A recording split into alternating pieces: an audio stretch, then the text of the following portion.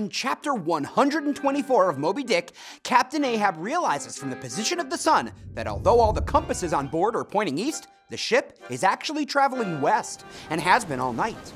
He concludes that the storm has caused the compasses to malfunction.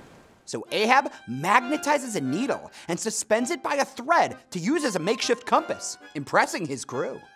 In chapter 125 of Moby Dick, Ahab continues to show his knowledge of low-tech navigation when he tells the crew to use the log and line method of measuring the ship's speed. As they do this, Pip approaches and speaks weirdly to them.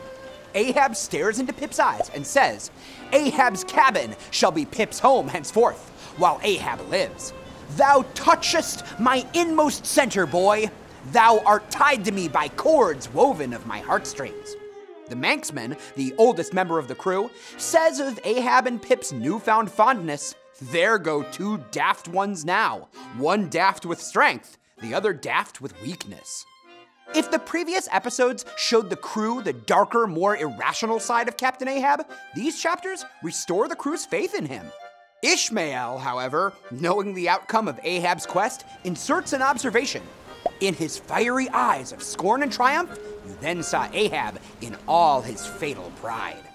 At this, echoes of the biblical "pride goeth before a fall" may very well ring in the reader's ears.